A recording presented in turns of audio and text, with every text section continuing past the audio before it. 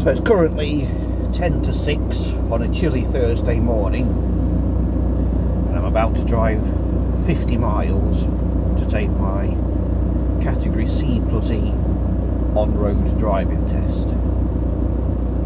Will I pass or will I fail? I don't know, but I'll tell you later. It's now 6:57. I'm at the training centre.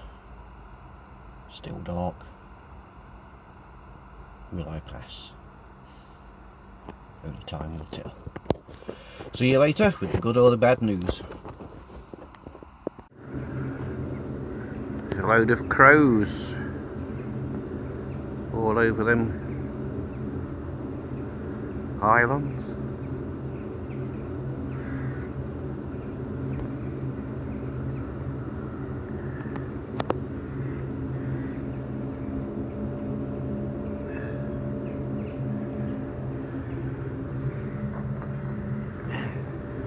What a rip. I've got to go and do the vehicle check. There. Well, good news. I actually passed first time. So I'll drive the 50 miles home now and give you an update then. But yeah, I passed.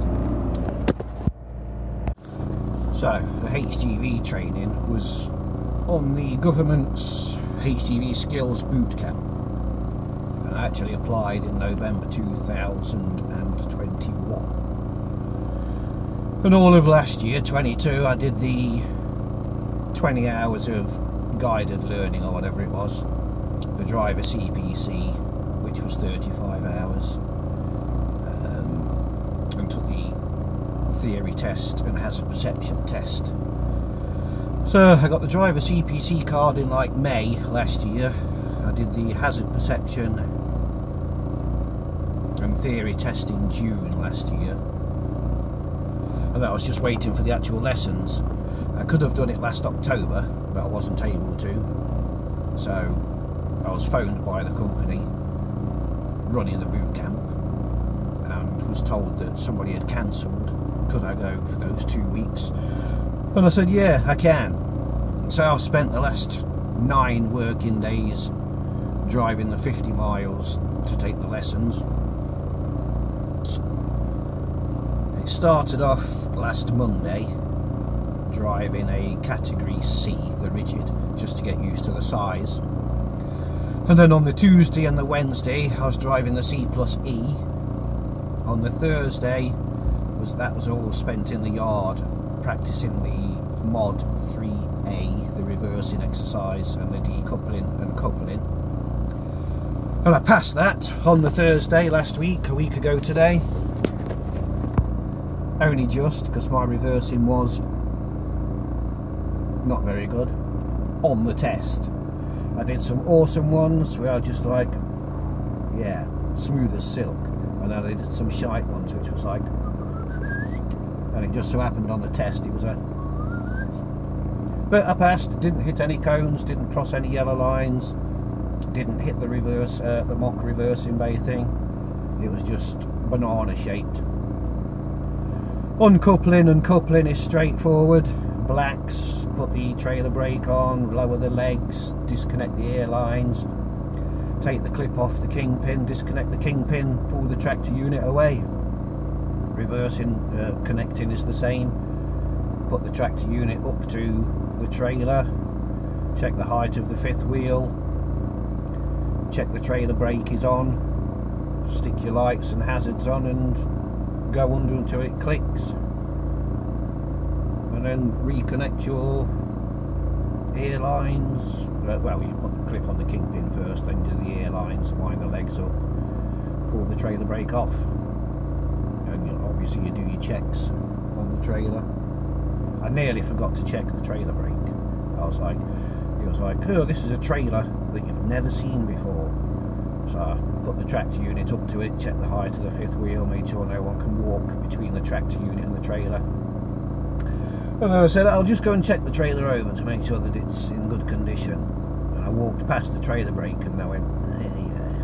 First I'll check the trailer brake is on, and then I carried on with the visual checks and said yes, I'm satisfied with this trailer, and then continued to connect by, as I say, reversing up till you hear the 2 clicks. Put the clip in the kingpin, connect all the wires, wind the legs up, and then before you take the trailer brake off, you do the 2 tugs to make sure that it's all connected. Probably, you know. And then Monday this week was out in the C+E, Tuesday was out in the C+E, Wednesday was out in the C+E, Thursday this morning I got there at like 7 o'clock, went for an hour's drive in the C+E, and then my test was at 9:30, going around roads that we'd not been round all the time we were practicing.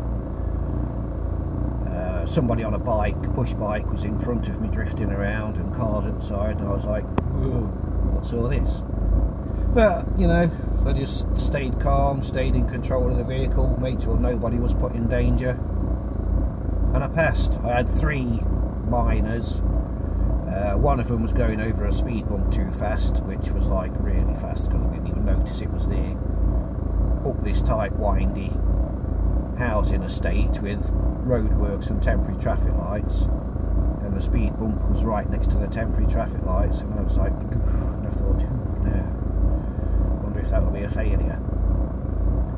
Another minor was hesitating at a small white painted on island because a car had come round that wasn't indicating, and the truck I was in was like slow accelerating, so I thought I'm not going to risk going just in case this clown wants to come round, but they didn't, so I went. And then another minor was hesitating at another island because I put the accelerator down on the truck and it didn't go anywhere. It was like, shall I go in gear or shall I think about it? And he thought about it, and by then another car had come, so I had to put the brakes on and stop again. So, and the examiner did say that he noticed that the truck was a bit slow, so they were just like minors and not failures. So yeah, I passed. I got my C+E. Now all I need to do is get the C+E work. So I'm happy. Ciao.